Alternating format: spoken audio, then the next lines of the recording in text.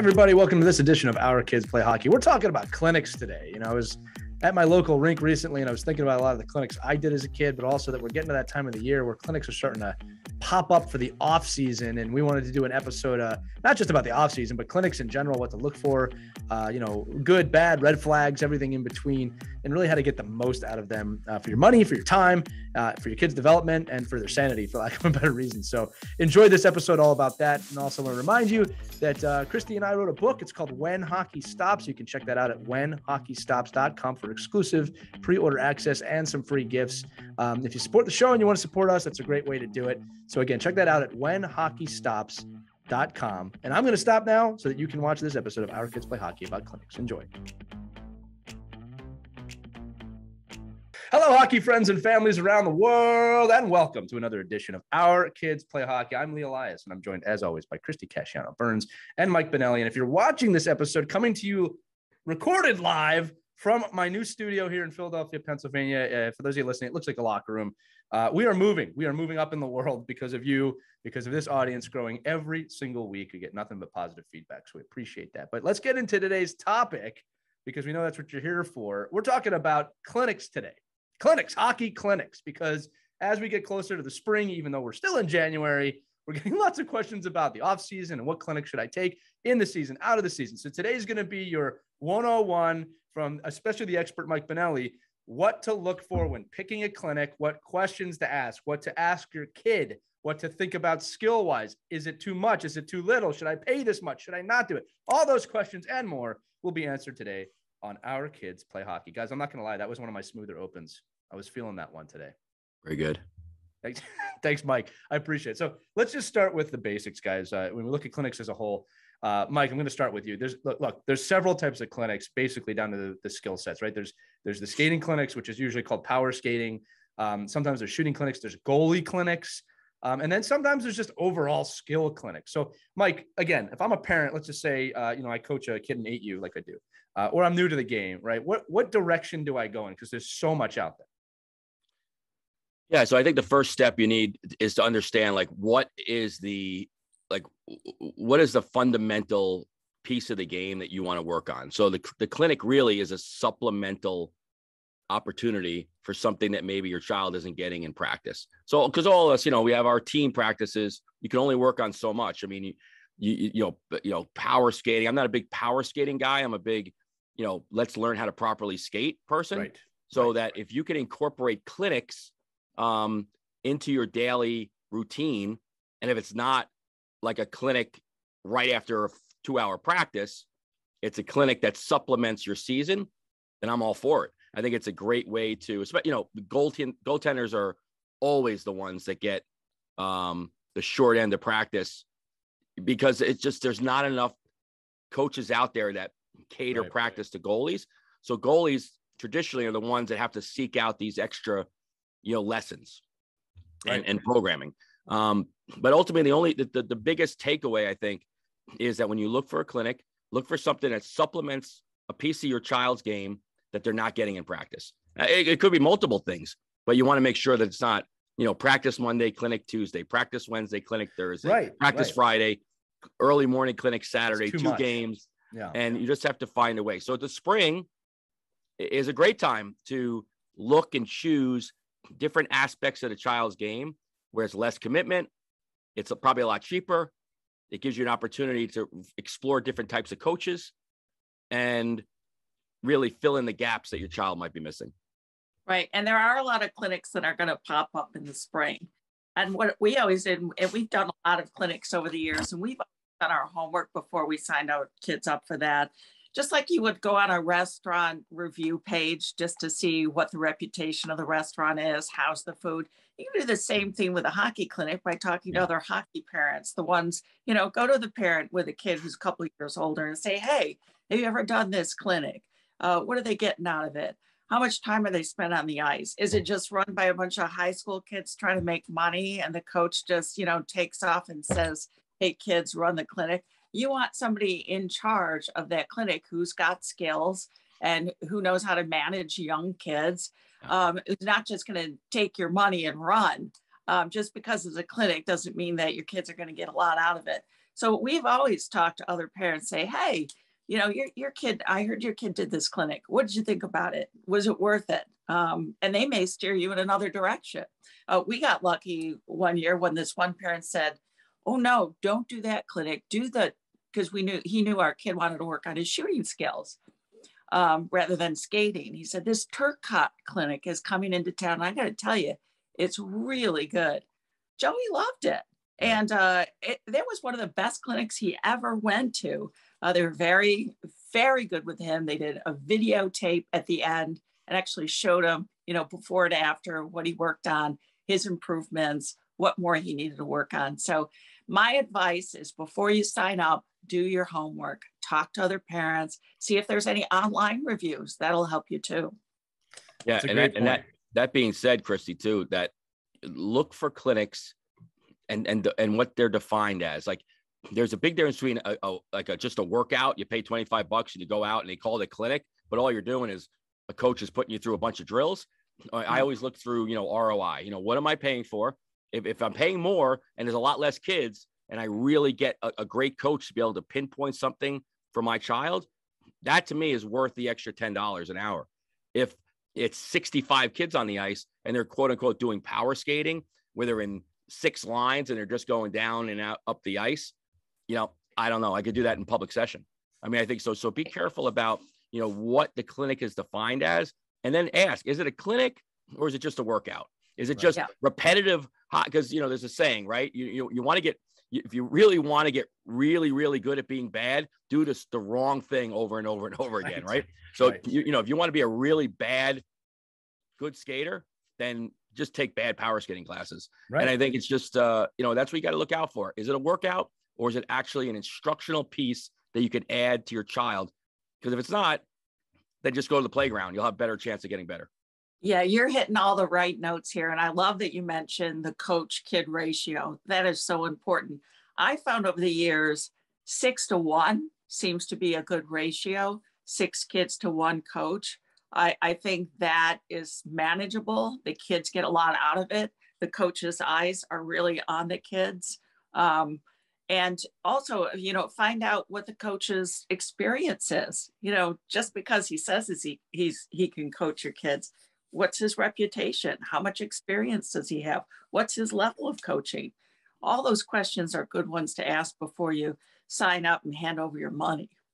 Yeah, and let's dive into some of these clinics, because look, I think, and we'll get into goalie ones in a little bit, but I think for forwards or just skaters, power skating is the most popular named clinic. And I do want to say this. Look, I find this to be true. Most people, I get it, say again, most clinics run in power skating are done by people that want to do a good job. Okay. There are people out there that are just trying to money grab. So as Christy and Mike said, you want to look for clinics that say limited availability. All right. That's important, right? If it's unlimited availability, that coach ratio to players probably going to be crazy and your kid's not going to learn much. But when you look at power skating, I remember being 13 years old, and I was a really fast skater, but also very uncontrolled. And I went to Robbie Glantz power skating. And I did Tim Turcotte's too. And invaluable information. Those clinics were so well run, and they completely understood how to teach, how to give focus, and the exact mechanics that each level of skater needed, right? That clinic was invaluable. And that's what you want to look for. There are well-established power skating clinics out there that you can find, and they do make the rounds. Now, with that said, another big part of clinics, guys, is, does your kid want to do it or not? All right. I did share on Our Kids Play Hockey Facebook page the other day, a great message from Ray Ferraro about clinics, that sometimes clinics are important, whether you want to do them or not, but you also want to make sure that your kid doesn't hate that they're going. Right now, power skating is a good example. I remember when my dad signed me up for that, didn't necessarily like the idea of sprinting for an hour and being dog tired at the end.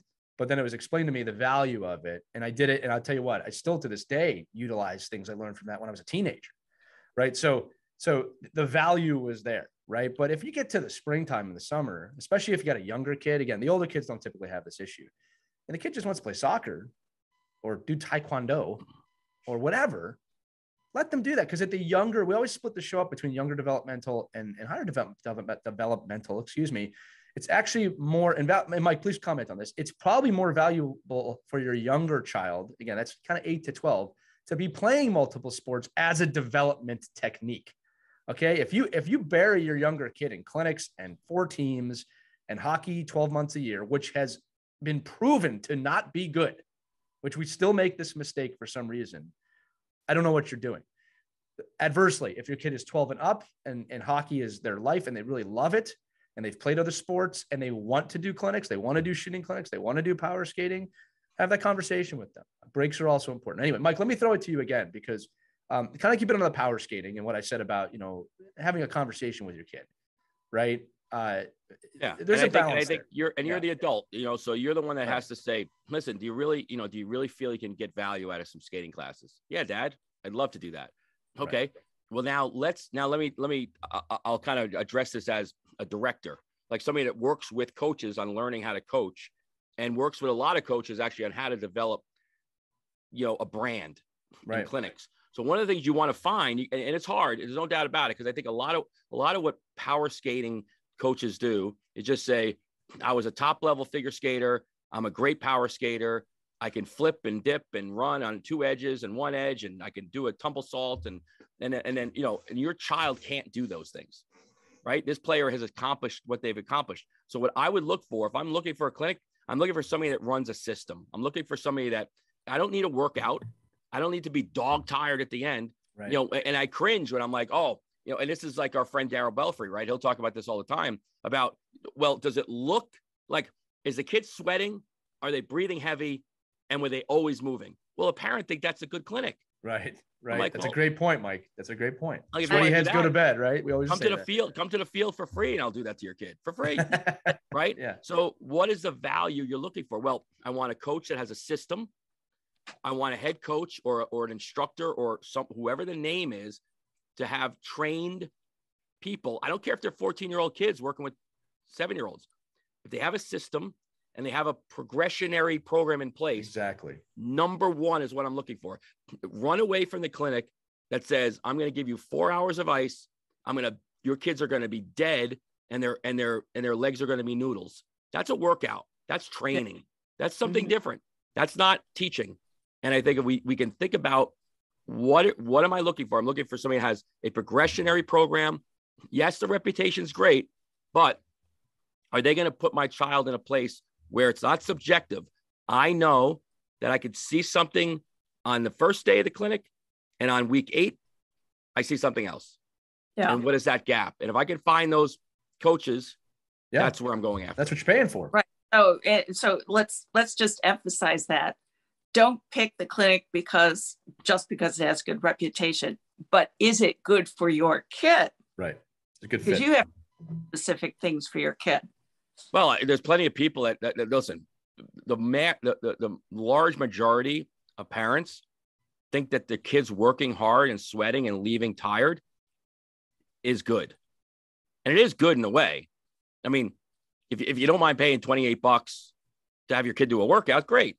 But if you're looking for a specific skill development, and we're talking about skating right now, then get me a coach that's going to almost micro teach what that stride is. Right. And depending on the age, I'm not talking about, the different radiuses of blade touch on the ice to a 6-year-old. Right. I'm probably playing tag and they're turning backwards and forward and pivoting. But as I get older and kids start to learn, and they start to learn angles of their knee, where their hip is, where their body is, how their stick leads, all those kind of things, it from an outsider's point of view, looks boring. And it is boring, but it's fundamentally a way to teach, and it's not drilling. Right. If you're going to go to a clinic to learn, don't drill, learn. We should also talk about, what's the definition of the word clinic? Right. Mm-hmm. Right. That's, it's a clinic. It's not a workout. Mike, that's a really great point that you're making. And look, the best clinics I ever went to, I learned a tremendous amount. And what I remember I'm going to keep using that Tim Turcotte one because I remember it. I'm actually surprised how much I remember. His skills were night and day. Well, there's a reason why Turcotts and Skinners and Robbie Glanzes and in our area around here, Eric Nates, and there's a reason why these people could be in business for 20 years. It's not because they have they've developed a name, but they produce success. And it's not based off of, what do you think about that guy? Oh, he works the hell out of my kid. Mm-hmm. Oh, that's great. But what has he learned? And what is he left with? And I think at the end of the day, when you could find people that have systems, whether it's Tim Turk in a shooting system, whether it's Robbie Glanz in a special skating system, where it's Laura Stam or Barbara Williams or whoever it is, find a way to like that type of system, and then embrace it, and then use that as the building blocks of your child's development. That's a great idea. Great. Love everything you're saying. Go ahead, Christie.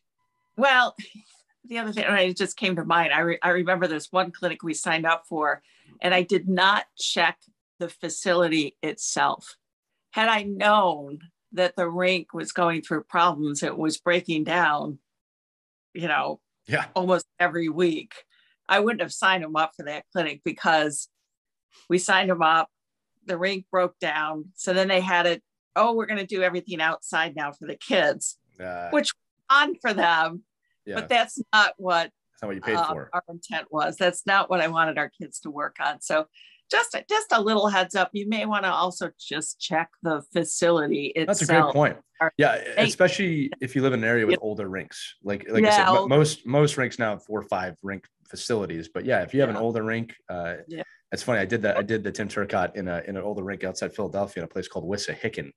Before I'm going to jump into red flags in a minute. The last thing I just wanted to say, from a player point of view, what I remember about that Tim Turcott school was, I remember going in being very confident in my skating. I remember feeling that way. I'm the fastest kid on my team. I've got a gift. I remember thinking that.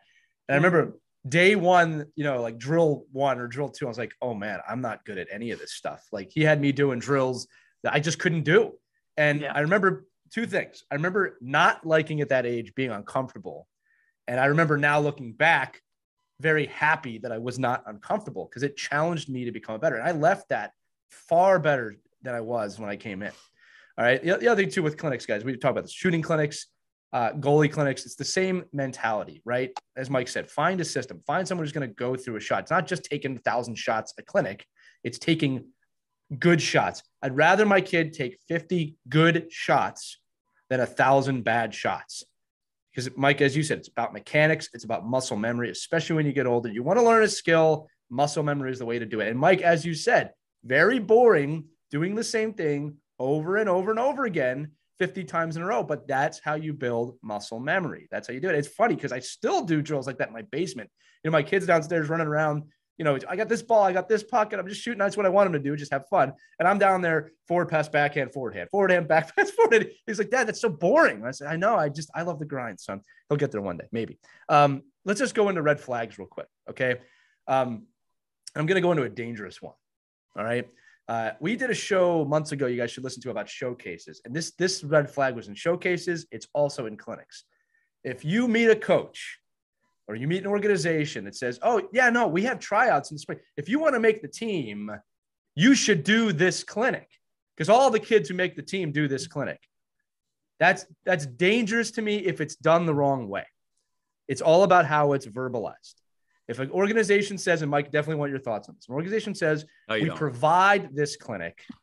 It's recommended, not necessary, but we provide this clinic.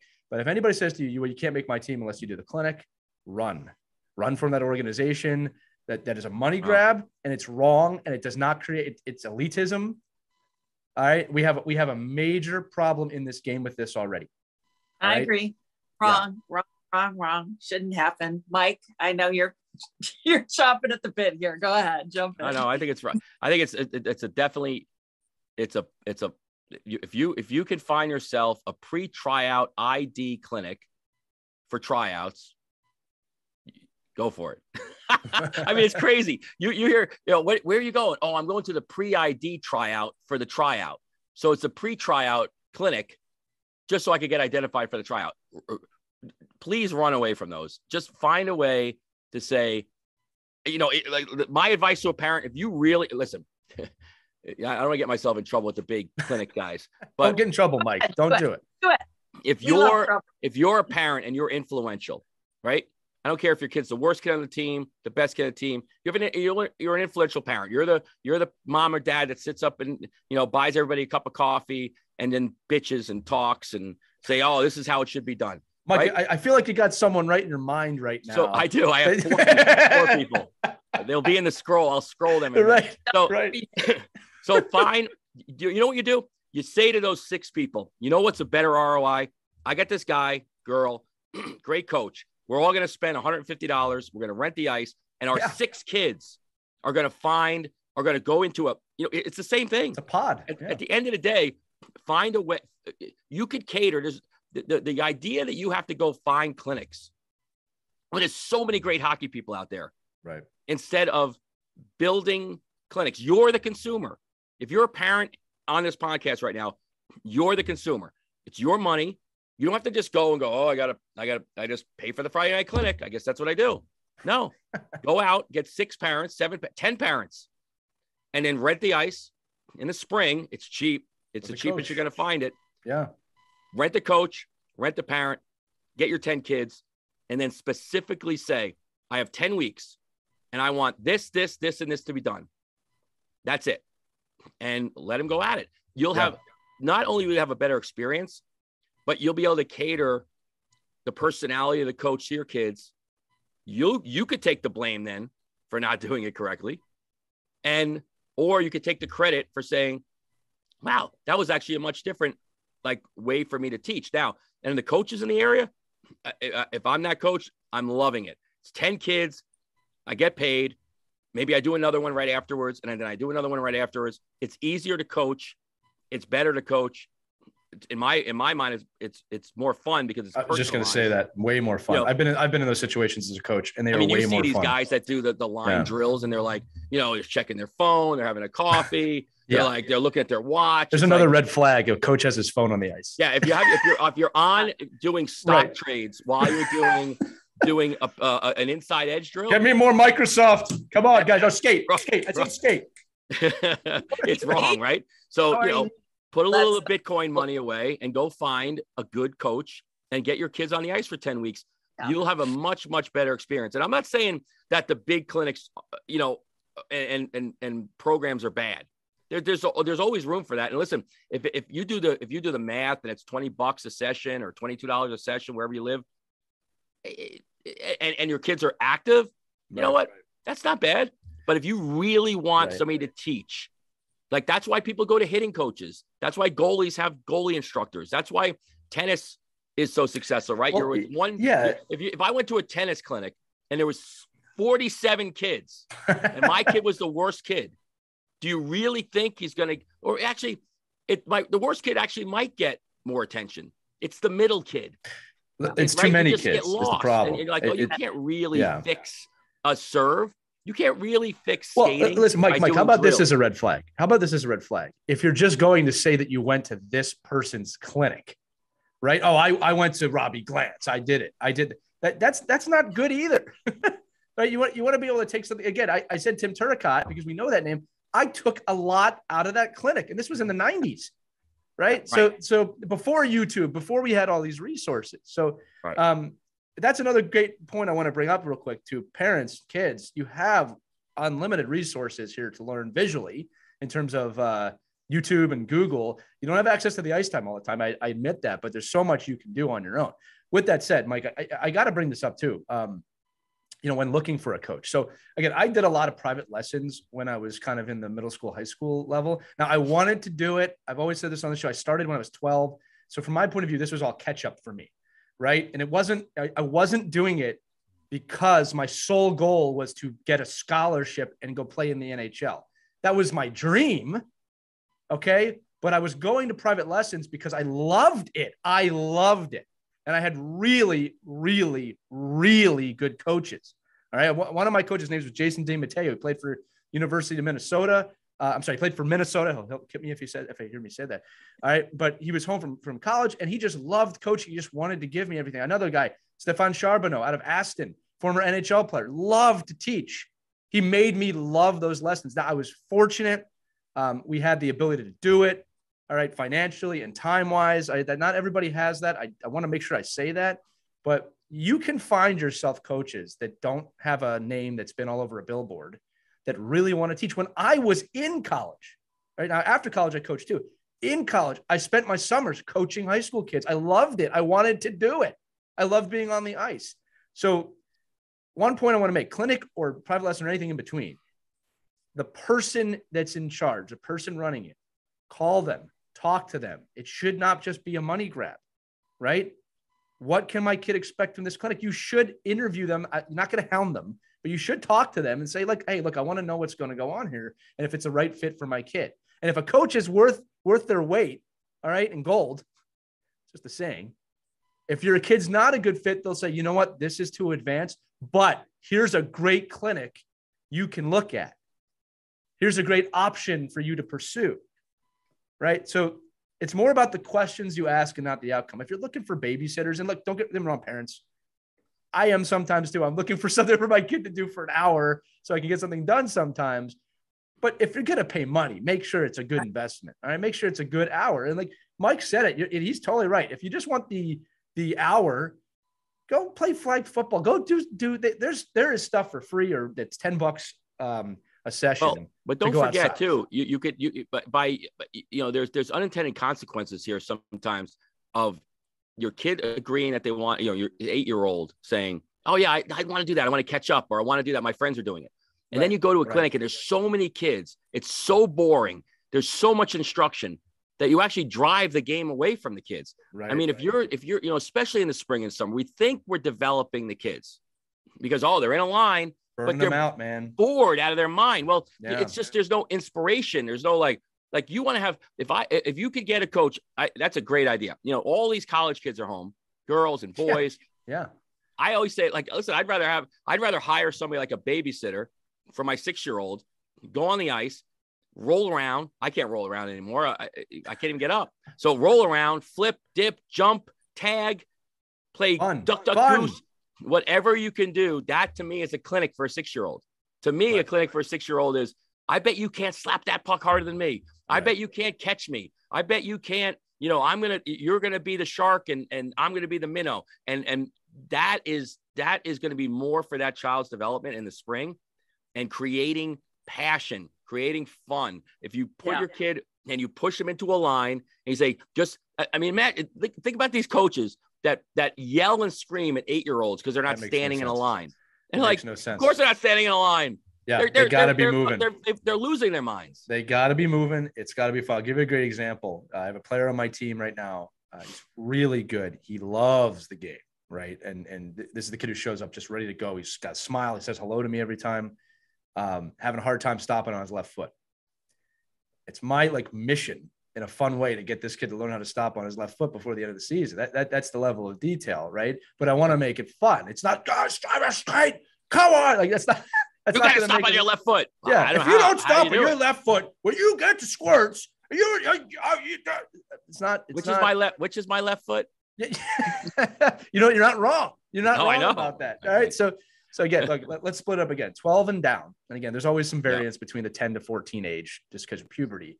It's got to be fun. Look, every pro player we talk to, every pro coach we talk to, says love of the game is the primary thing you have to even make it outside skill. And Mike, Christie, I've seen teenagers burn out, and it's devastating for the kid because they don't know what they're doing. It's devastating for the parents because you've invested so much time and energy, right? You can't relate to an 18-year-old, even though you think you want to relate to an 18-year-old. You're not 18 anymore, all right? I'm just coming to the realization, you two, you'll laugh at this, that, hey, my brain's not getting any older. I'm still a kid, but I don't look like one anymore. And guess what? When a kid looks at me, they don't see the kid brain that I have. They see me as I am. And I got to remember that. And that's okay. It's completely okay. It's part of it. Anyway, I'm digressing. I do want to talk about goalie clinics really quick because I think there's a major opportunity with goalie clinics and goalie shooting areas. And then I want to finish the episode up with not clinics, but training areas, training zones, because that's a new thing, or I should say newer for me.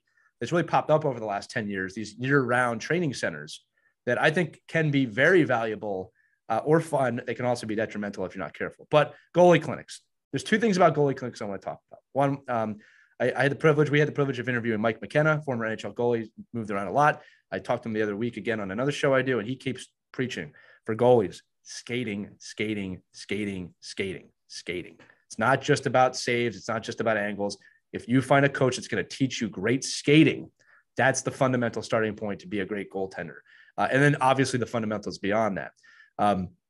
Goalie clinics, if I was the parent of a goalie, the first thing I would ask is, do you have limited availability at your clinic? All right. That's the first thing I would ask. I do not want to be on the ice with 50 goalies at a time. There's just no way that's going to be ultra beneficial. You'll get something out of it, but that's the first thing to look for. Mike, before I go, there's another half to this I want to talk about, but from a goalie specific point of view, is there any tips or tricks that you have or knowledge, about goalie clinics that parents should be asking or kids should be looking out for? Yeah. So the guys that I work with, well, mostly the guys that I work with that run goalie clinics, right? And some of the people I work with on how to structure these things is knowing that first of all, that coach to student ratio for goaltending is so important because it's such a unique position. Right. And a kid at 8 and 10 and 12 and 14, they push off differently. They have different strengths. They have different angling issues. It's not the same. It's not cookie cutter. So you can't just say, no, my kid is always going to learn. They're always going to be here. This is because goalies are so unique. And one of the knocks on goaltending right now, right, is all these goaltenders are starting to be the same goaltending. Right. So it's actually easier to beat goaltenders with higher skill level players because the goalies are becoming very regimented and very structured and very robotic. So, the key for me is finding that goalie coach that understands the fundamentals of movement, but then takes my players' strengths and accentuates them. Right. And you can't do that in a group of 40 goalies. Can't do anything in a group of 40. Let's just be honest. You can't do anything. Well, and I think even more than 5, and I think not only numbers, but are my kids potted in the same skill and age category? So is my 8-year-old with a 15-year-old? No, my 8-year-old's got to be with 8, 9, and 10-year-olds. Absolutely. And I think that's really important. And then the other piece is, understanding, and this is where you helped your chops, right, as a kid, is find a goalie coach that has a great relationship with great shooters. Not hard shooters, not psychopaths, but people that know, okay, I need you to put a shot on this kid's glove 9 times out of 10. Right. At this speed, too. That's the other important part of it. And not ripping pucks over his shoulder because you want to feel good. Right. And I think that's, that to me is a key. Like I watch some goalie coaches and their shooters are like, they're so proud of themselves for just ripping the hell out of pucks. And the goalie's like, I haven't even stocked the puck yet. Like, what kind of goalie clinic is this? Like, I want to actually feel the puck hit me. So just look for those two. I mean, I have a great relationship with a lot of really good goalie coaches. And, the one thing I find the most is that they're personal. They do a lot of stuff off the ice. They do a lot of video. They do a lot of interaction. It's not just, clinic's at 4, goes till 5. Right. See you later. Right. Especially at that position. It is. And that comes back down to that mechanical system. Do your goalie coaches have a system? Do they have follow-up? Do they have a pre-interview?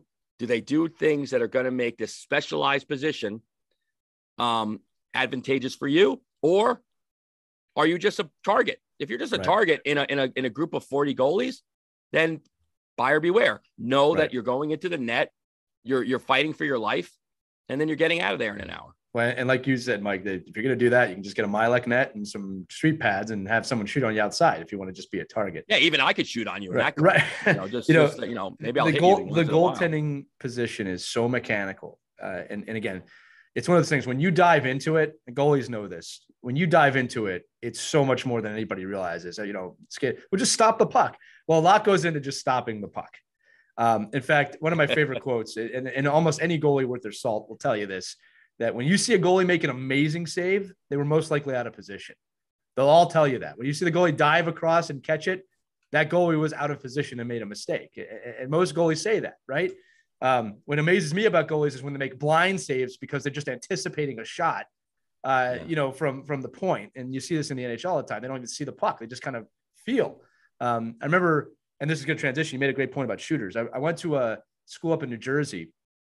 Guy's name was Jim Margostich, right? And he had this big gym, indoor gym. I remember the first day I go in there as a shooter, I volunteered to shoot. I'm going to talk about that. I go in there, he's got trash cans everywhere hanging from the ceiling with string. I'm like, what is this place? He starts swinging the trash cans back and forth in front of the goalie. And I'm shooting there, and he's like, go ahead. And I'm thinking, wow, I got to get through these trash cans with the puck. But I'm also thinking, this goalie's got to make a save. We can't see each other. I was amazed by that. All right. Where I'm going with this, though, Mike, that was great advice on goalies. Shooters are really important. If you're the parent of a shooter, number one, before you send your kid to any kind of goaltending clinic to be a shooter, make sure they have good mechanics. Make sure they've gone and learned how to shoot. All right. Or they have an idea, I should say. You want a great, low cost, potentially free situation for your kid. Volunteer them to shoot at a goalie clinic when they are ready. Just tagging that on for what you just said, Mike. All right. Two things will happen. One, your kid will get a ton of shots with instruction of shoot here. I talked about before muscle memory. I need 10 shots, top right now. Next thing, I've said this on the show many times. They used to call me stone hands when I was a kid. I could not score. I was always a good playmaker, could always pass and move my feet. Could not score. Was always one of the lowest scorers in my team. When that switch went for me, clicked for me, when it clicked the switch, when I flipped the switch, I'm trying to, it's early. When I flipped the switch on that was when I went to goalie clinics as a shooter. Because not only did I get a lot of good shooting practice, I learned how goalies worked. When I learned the position of goaltending and how a goalie works, I learned how to score. Right? So you want a very cheap, affordable situation, because most shooters get paid, Mike. I'm just saying you can earn some money. Take a look at goalie clinics, volunteer. Again, when your kid is ready, you have to have the right demeanor for it. Mike's right. I remember being in college doing this, thinking, I want to rip this shot top right. That's not what the high school goalie needed. He needed a 60% speed shot to the glove 10 times in a row. That was a good skill to have. Right. I know a lot of the guys that work for Steve Valaket as shooters, and a lot of, but mostly college kids, major junior kids. And he's harder on the shooters than he is on the goalies, and so he becomes like the best shooting coach because he needs the shooters to do something over and over and over again the correct way, so that his goalies can react to that. I mean, there's a reason why like the company Sensorina is out there, right? In the virtual goalie headset, because it eliminates, it can add repetition, it can add, an AI of doing the same thing over and over again. So we've got to get our players, our shooters, to have that AI mentality, right? That it has to be the same motion every time. Let me dive into that, because look, I'm a big believer of great goalies make great shooters and great shooters make great goalies, and D, you fit in there somewhere as well. But I believe that. Look, when the teams I've always loved coaching or being a part of is when we have a great goalie, and I have a conversation with that goalie at the beginning of the season, like, look, you're so good, you're going to make our shooters good, but you got to let them shoot on you. You got to let them try. You can't get mad when they score on you. We're getting better. But when I was doing goalie clinics, one of the things that it's funny, because I still know a lot of these drills. One of the drills was goalies on the post, and follow me at home, because this is the type of instruction I think is really important. Goalies on the post, I tap my stick twice. First tap activates him. Second tap says I'm about to shoot, and then I shoot. So tap, tap, shoot. Goalie's off the post in front, ready to go. Not only is that teaching the goalie what he has to do, it's teaching me the timing of the goalie as a shooter. So when I get into a game situation, I'm starting to learn the timing of how goalies work and where they're going to be and how they're going to move. I also learn patience with the puck. How many of you, especially younger players, might and squirt? How many of you have a kid who gets on a breakaway or just moves down and just shoots the puck straight into the middle of the net, right in the goalie's chest, right? All right. I've seen it all the time. Now, there's some kids at that age that are awesome. They understand not to do that. But I learned how to look up, move, time it. No, he's going to come, go back to the left. There's a lot of things you can learn at these clinics that you can't learn at just a shooting clinic, because most of the time there's no goalie in that. And I'm going to say this again, probably 9 times out of 10, if you're a shooter at these things, it's free, or you might get paid. Parents, it's like a job. I mean, look at Tim Turk. He's probably the best shooting coach in the NHL right now. Like the top guy that everyone goes after, Mitch Marner and all these guys. They're all seeking Tim Turk out. He wasn't an NHL hockey player. He was a guy who he became a shooting instructor only because he had a great shot, and he started shooting at goalie practices. And all things like, wow, I really could tell the mechanics of what I do here by how the goalie's reacting. And I can actually teach this, because now I could take the mechanics that we're trying to teach goalies to be successful in and recognize. Well, I can counter that because I know what we're trying to teach goalies to counter. And I think it's a great way for older players to fine tune their game because it's not just going down and flipping pucks. It's strategically putting pucks in areas of the net that are going to help them become better shooters. Absolutely. And you start, and I think you're absolutely right. It's, one of the worst things for a good team is having a great goalie sometimes in practice, because it's it's like I can't even score. Like I feel like I don't know how to score. If you do it right, the team will get better and the goalie will get better. I mean, you hear stories like a Dominic Hasek back in the day, and like the guy competed so much that they had to bring in other goalies for practice because it wasn't. Like I had a goalie in England. His name was Yanis. He was a championship goaltender. He was by far the best goalie in the league. I remember I had to have a conversation because he got hot. He was a hot, hothead, which you kind of want as a goalie. Right. I had to have a conversation with him sometimes. Like, I'm having our shooters challenge you at practice because I said this, Yanis, you'll make them better. Yeah. And I said, I know you hate getting scored on. I know you hate it. I'm not telling you to let any pucks in the net, but you will make them better if you let them shoot on you, because no goalie in the league is as good as you. And I preach this all the time, and you can apply this to clinics, right? You make the practices hard so the games are easy. I'm a big believer of that as you get older, right? It's same thing with clinics. The clinics should be hard so it becomes easy in a game. But above all, let's round this episode out, okay? Because we're starting to digress, and the show could go 12 hours every week if we wanted it to. When you're looking for clinics, parents, right? Find the value, research the value. There's more resources than ever. Christie makes a great point. Talk to other parents, but go online. You'll see the reviews. That's number one. 2, have a conversation with your kid. And make sure that there's some interest, right? I'm not saying, again, like I don't know any kid. I mean this, and I'm sure there exists, but I don't know anybody who wants to do power skating, right? You do it because it's good for your game and there's interest in it, right? And that's kind of my advice for that. Number 3, as Christie said, facility, travel, cost. You got to apply that, right? You got to look into that. Number 4, last thing is, depending on the age of your kid, should they be playing other sports? And let's say this again. Every piece of scientific research today, it might change. Every piece says play multiple sports if you want to be a better athlete. You can't play the same sport year round. You will burn out as a parent. You'll burn out as a coach. You'll burn out as a player. You burn out as a goalie. You burn out as a puck pusher, whatever you are. All right. Nothing can be done. It's too much pressure. Kids need a break from time to time. And it's one of those things. Don't be scared to do it. I always joke. My kid plays left-handed. It took me everything. I played right-handed. I'm right-handed. My kid's right-handed. All the research says if you're right-handed, play left-handed. It was the hardest thing for me to give my kid a left-handed stick in the beginning just because I was programmed. I'm so glad I did it. It's completely right. So anyway, I'm going to turn to you both for final thoughts now on clinics. Christie Casciano Burns in Syracuse, New York. You're ready to go after you. Yeah, I'm going to leave you with a final thought from another hockey mom who I just interviewed for an upcoming article for USA Hockey Magazine. Her name is Valerie Comfer. Her daughter, Jessie, is going to be in the Olympics next month. Awesome. That's awesome. US. And I asked her about skating year round, because I'm thinking, you raised an Olympian. I bet your daughter was just 24/7 hockey ever since she was little. And to my surprise, she said, absolutely not. We let Jessie do a lot of other things when she was young.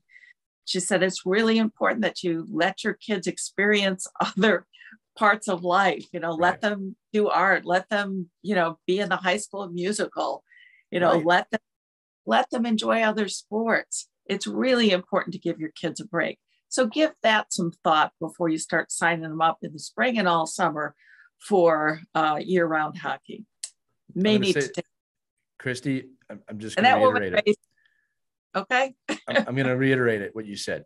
Great athletes are great athletes. They're not just great hockey players.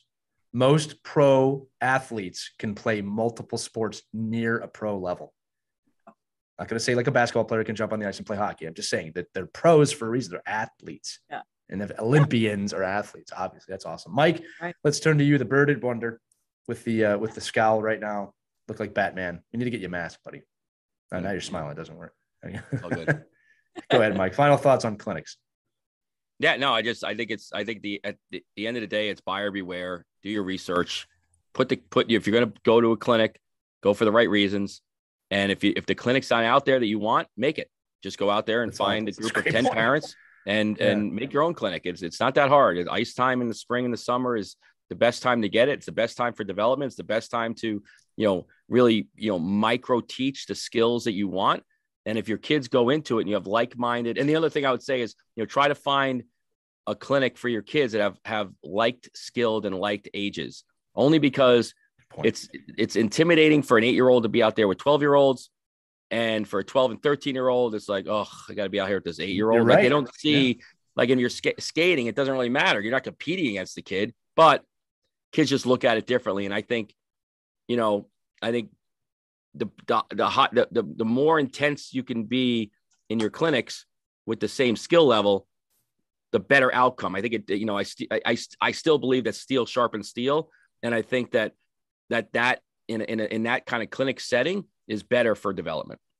It's a great point. My quick final thought is this: is parents, especially of the older kids out there, you invested a lot of time, a lot of money into your kid. I'm not saying this to everybody, but it can become very easy for you with that kind of investment to say, you got to do this because I've put in the time and I've put in the money, and this is the direction we're going in. Make sure that you're thinking clearly. Make sure that this is about your kid and not about the time you've put in and the money you've put in. I'm not saying you have to ignore that, but make sure you're doing it for the right reasons. Make sure it's a mutually agreed upon thing that you're doing, and not just you're doing it because your kid owes you that. I've seen it. Most likely those parents aren't listening to the show, which is okay. The parents who listen to this show, you want to learn, and we appreciate every single one of you. So that's going to do it for this episode on clinics. We hope you find value. As always, you can email us at team@ourkidsplayhockey.com. You can ask the panel any questions you want. We love that you keep listening to us every week. Every week, the audience goes up. Thanks so much for listening to this edition of Our Kids Play Hockey. Check out all the episodes on ourkidsplayhockey.com or wherever podcasts can be heard. With that said, skate on and have a great week, everybody.